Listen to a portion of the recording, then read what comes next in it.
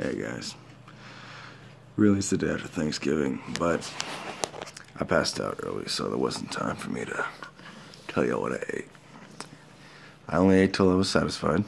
I didn't binge. I had turkey, beef, mashed potatoes,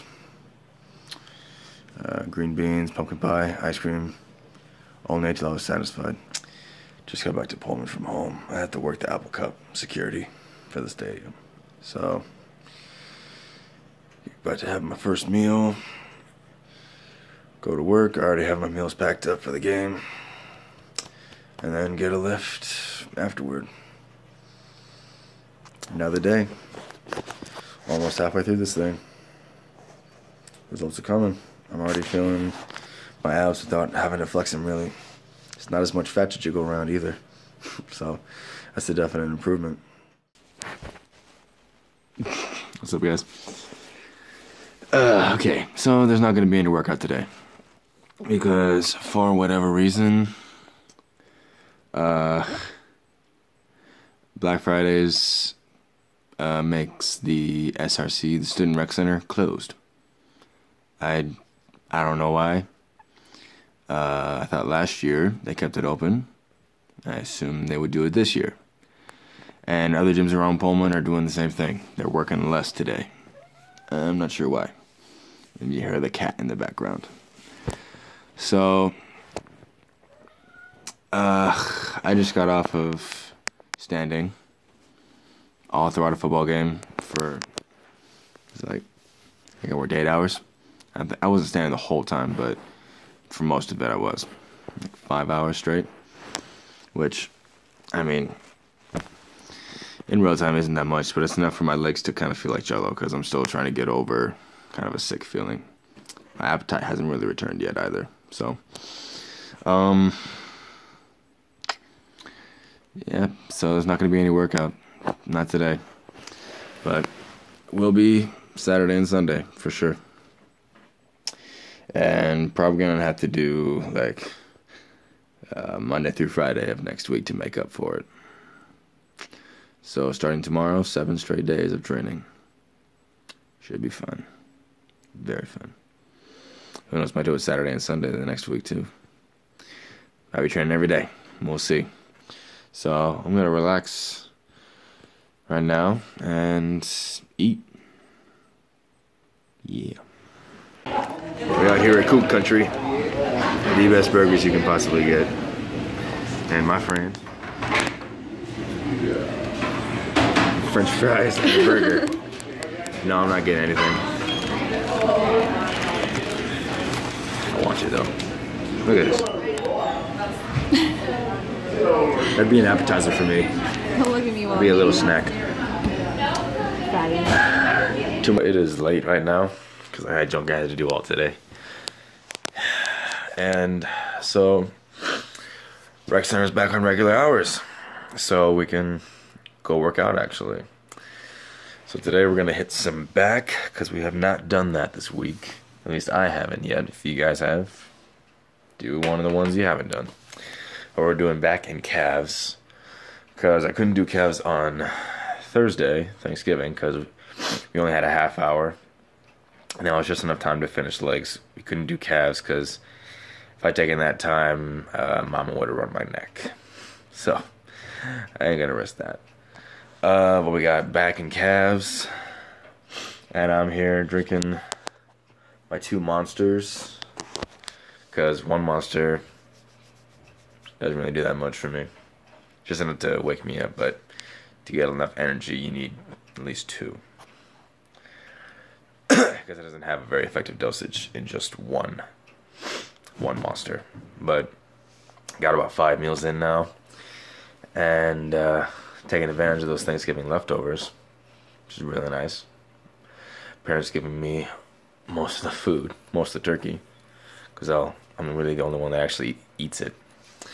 But yeah, it was about 45 minutes till start of the workout. So I'm gonna see you guys then. What's up, you guys? So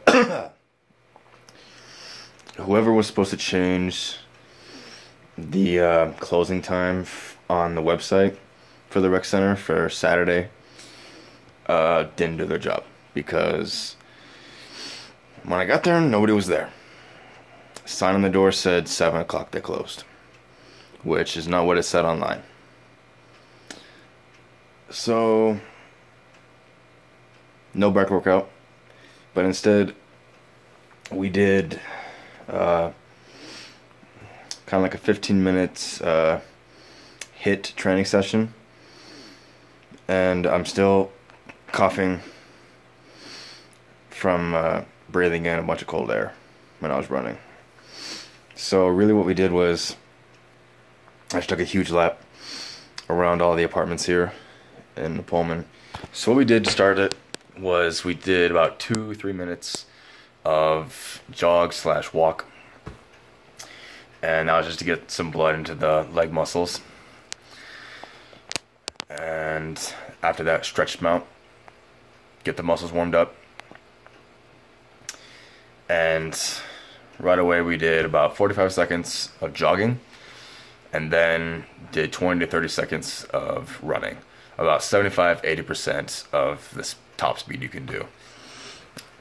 And I was gonna do jogging in between the running throughout the entire time, but the cold air wasn't gonna let that happen. I couldn't get very good amount of oxygen, and I was feeling a burning in my chest and my throat from the cold air. So just the first couple of times we did the jog in between. After that we went walking, and progressively it got from 45 seconds in between the running to about a minute and a half. The minute and a half was closer to the end, just because just for me personally, I don't know if it happens to most people, but breathing in cold air when I'm running at the speed that I am and as hard as I was, it does not mix well, especially if I'm not drinking water. And I'm not going to carry around a water bottle when I'm running. Really don't want to. So after the first couple times, we went to walking in between and then running 75-80% of your top speed for 20 to 30 seconds. And we did that for a total of 15 minutes. You should start with the light jogging, and you should end with the walking. So first thing you do should be the 45 seconds of easy, or whatever it is. The easy running, easy jogging, easy walking, whatever. And ending with that too. Just so that way you're not straight up sprinting at the end and then stopping.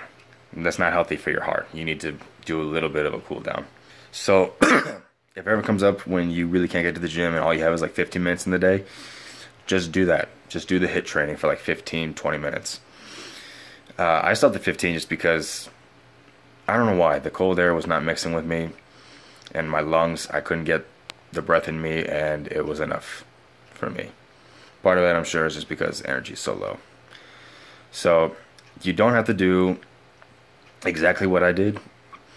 You don't have to, if you honestly can't do the 75-80% of your speed for the full 15 minutes, then don't. Just give it the best that you can. Go at your speed. Don't just try to copy mine, because some of y'all aren't there, and that's okay. It's nothing to be ashamed of. You got to start where you got to start at. I had to start at some point too. So do what you can do. Try and follow me as much as you can. Try and follow the percentage, the times that I do it, as closely as you can.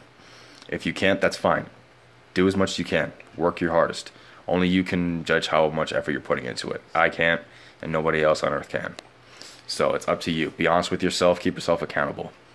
Get the best results you can. You're going for a month doing this. You're making sacrifices. You're trying to get a better body. Get more in shape. So it's on you. Give it the best you can. But that was it for today. I've got one more meal left, and I honestly do not have an appetite. Also, post-workout shake. You do need it more for HIIT, I think. So I'm about to take mine right now. Just because I wasn't going to get anything down. I felt like throwing up if I took it right away. And I still don't have an appetite, really. But Going into detail of why HIIT training instead of low intensity steady state cardio. So like I went an hour of like just a little bit of a jog, or on the people on the treadmill, the bike, or elliptical, whatever. Just because